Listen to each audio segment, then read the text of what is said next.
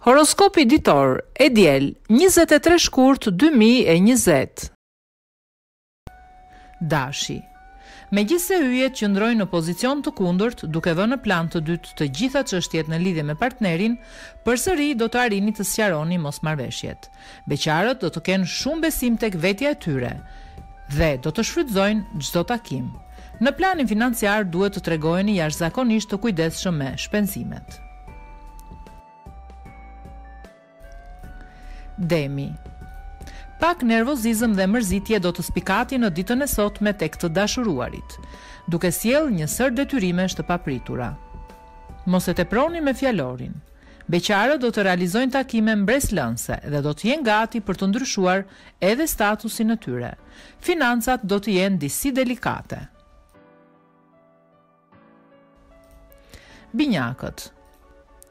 Janë pikërisht yjet në shenjën tuaj që harmonizojnë jetën tuaj në çift. Ky ndikim bën që nga ana sentimentale dhe më gjerë të shkojë gjithçka mirë. Beqarët nuk duhet të hedhin hapa të pamenduara, sepse mund të përballen me zhgënjime. Financat do të gjenden në një situatë të vështirë. Duhet të tregoheni vërtet të vëmendshëm. Gaforja. Dita e sotme do të jetë më se normale për ju të dashuruarit, ndoshta dhe pak melankolike për shkak të yjeve. Por në mbrëmje do të merrni lajme të mira. Beqarët do të kenë dëshirë të njohin shumë persona, por asgjë më shumë. Financa do të jenë disi në vështirësi, tregoni kujdes me to. Luani. Qielli tregon përsëri shenjat dhe anët e mira, sidomos për ata që janë në një marrëdhënie. Në mbrëmje do të keni mundësi të reflektoni mbi gjithçka. Beqarët do të kenë disa takime interesante të cilat duhet t'i shfrytëzojnë. Në planin financiar do të dini si të menaxhoni të ardhurat tuaja.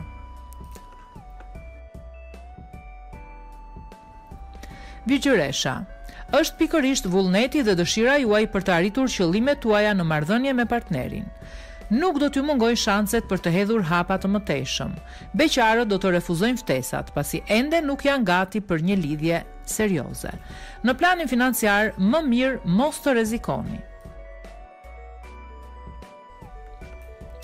Peshorja. Disi të pavendosur ju të dashuruarit në disa çështje të rëndësishme që kërkojnë një përqendrim maksimal nga ana juaj. Mundohuni të reagoni me gjak ftohtësi. Beqarët duhet ta lënë veten të lirë karshi personave që pëlqejnë. Në planin financiar mos u tregoni impulsiv. Akrepi.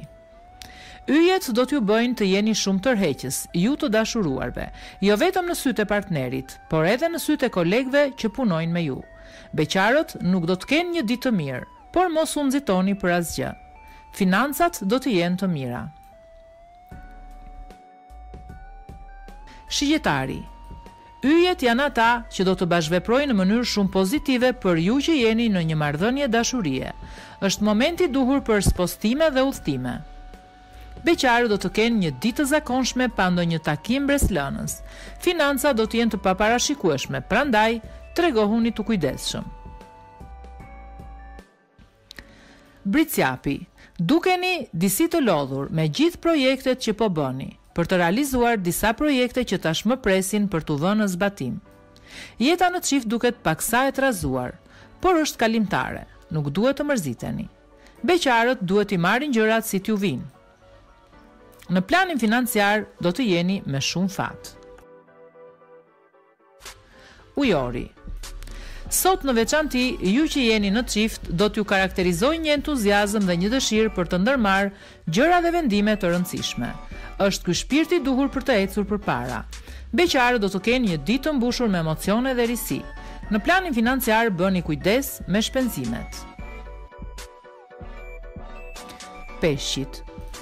Krijimtaria juaj dhe intuita që her pas here spikasin ju bëjnë shpesh që të fitoni pikë në sy të partnerit. Idetë e reja nuk ju mungojnë. Beqarët nuk do t'ja dalin dot që të ndryshojnë statusin e tyre.